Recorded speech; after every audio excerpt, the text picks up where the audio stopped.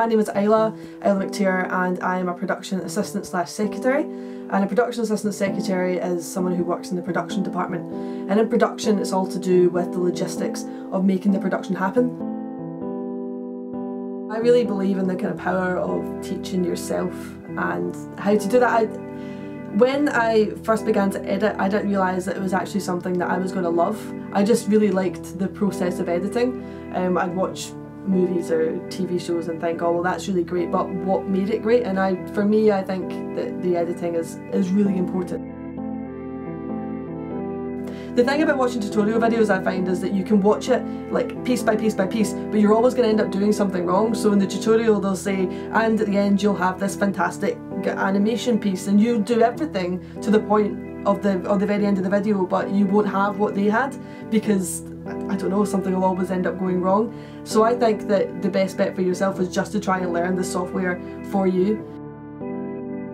I take a lot of pride in what I do and what I edit, and for me, I have a real passion for it. And if you've got passion for something, if you think, do you know what, I really want to edit, or I really want to direct, or I really want to animate, then you should go out there and do that. The hardest thing for me has always been, I guess, finding people to do it with, or like having that bravery in yourself to say, teach me this, I need help in this, or I want to learn this, and that can be hard, but just go out there and do it. I did a hospitality course. I also did an advertising course when I thought, okay, I can't actually do hospitality because I can't cook at all, still can't cook. Then I started to learn how to edit more, I started doing more creative things, I started making YouTube videos, and then I went down the line of working freelance for a year, helping with social media and just anything creative I could get my hands on before I eventually got into the job that I'm doing at the moment. And I guess the moment that I did that advert, the moment that someone actually told me, do you know what, this is very good, this is good, was the moment that I decided, yeah, maybe I can do this.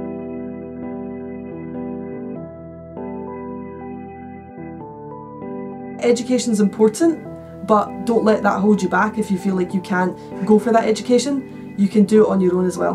Just be energetic, be happy, be who you are, and if you're going into an interview or you're meeting new people, your nerves are going to kind of eat you up, and you are going to be like, I guess, really nervous about it, but just take a step back, don't worry about it, just be you, and that's all you really can be, and just be passionate about what you want to do. To be honest, it's fantastic going from different production to different production, and now I'm at this stage where I do know the direction that I want to go in, and I do know where I want to be, and it's taken me a long time. I'm now going to be 25 this year, and I just now know what I want to do, and that's okay, and I'm very happy with that, and that's kind of like what's happened to me in the last couple of years.